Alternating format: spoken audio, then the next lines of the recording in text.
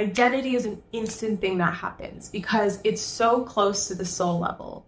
And once you make that decision, it's a matter of you approaching your life from the identity level.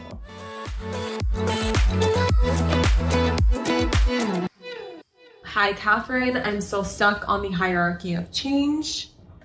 How do I change my identity? Is it simply just a decision? How do I embody this new identity? Once I change at the identity level and start to reprogram the beliefs, how do I avoid being overwhelmed by this process? There are so many things I want to manifest: abundance, confidence, being seen, releasing weight, healing my relationship with my body, thriving business, etc. Loving MBA so far. Thank you. Yes, it is simply a decision. So when you make a decision, you alter the timeline of your life, whether you realize it or not. So when you decide that your new self-image or identity is, whatever it needs to be in order for you to manifest those things, so whatever follows I am, you are actually instantly shifted. The only thing is that our nervous systems don't always instantly shift with the energy. So that's why we work on a mind, body, spirit level, because there's the energetic shifts that happen just like this. Literally, the moment you think of something, it's already done. That's why we say it's already done. According to the universe, there is no time. Time is a human construct, right? Time is for the mind. The mind is what creates time. And, there's also the mental level, and then there's the physical level. So on the physical level in our bodies, we might not feel it to be true yet, which is why it can take repetition. It can take practice. It can take baby steps. Baby steps are really powerful. This is why I talk about how quantum leaps are not in the big, enormous action steps that you take, though those are valuable. And yes, in some cases, you're going to be taking massive leaps. Like you're going to just go from like A to point Z in like 0 to 100 real quick. And sometimes that's going to be the case. But most of the time it's in the baby steps. It's literally like, for example, the version of you who has already released the weight, if they go to bed at 9 p.m. and they eat, really healthy breakfast, whatever healthy means for you, whatever works for your body, at 9 a.m. every single day, then it's every single day just being like, okay, today my job is to go to bed at 9 p.m. So I'm going to go to bed at 9 p.m. Okay, today my job is to eat a very healthy breakfast, because the version of me who already has XYZ or is XYZ, they would eat a healthy breakfast today. So that's what I'm going to do.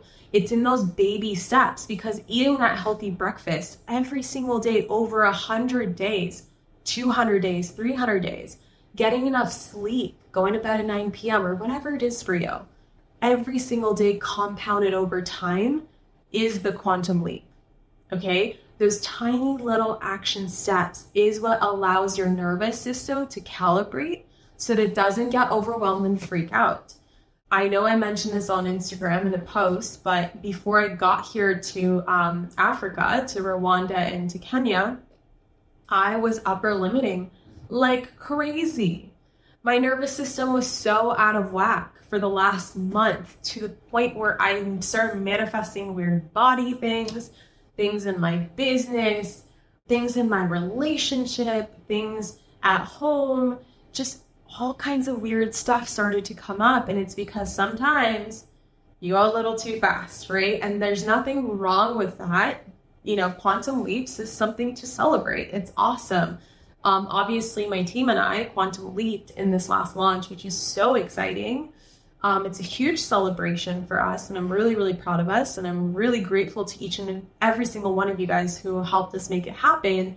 And of course, now you guys get to benefit from it, and you get to benefit from this program.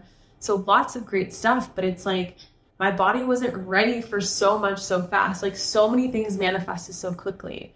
So there is value in the baby steps. There's value in going slow. I think that for so many people, they put way too much emphasis on like, I need the car tomorrow. I need the business to be at 7 figures by 2 p.m. today. Or I need to get married by Monday. And I need to have a child by Tuesday. And I need to move into a mansion by Wednesday. And it's like, we celebrate that when people, have these crazy, goals manifested so quickly. It's so celebrated. So we think that if we're not doing that, then we're doing something wrong. But you're not doing anything wrong if you're going slowly too.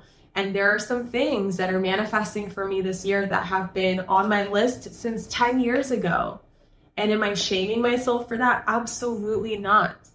It's okay for something to be on your vision board for a decade, right? You're going to manifest this stuff when you're ready for it. So that being said, identity is an instant thing that happens because it's so close to the soul level. And once you make that decision, it's a matter of you approaching your life from the identity level. Because the moment you decide, I am successful, you are going to ask yourself every single day in the tiniest little things that you do, the version of me who's already successful, what are they going to eat for lunch? What are they going to read today? Are they going to engage in this argument with a stranger on Instagram today? Are they going to read the comment section on TikTok, which, can I just tell you, one of the most toxic comment sections right now is probably TikTok. It used to be YouTube. I know there's a lot on Facebook and Instagram, but holy shit, TikTok, people love to argue.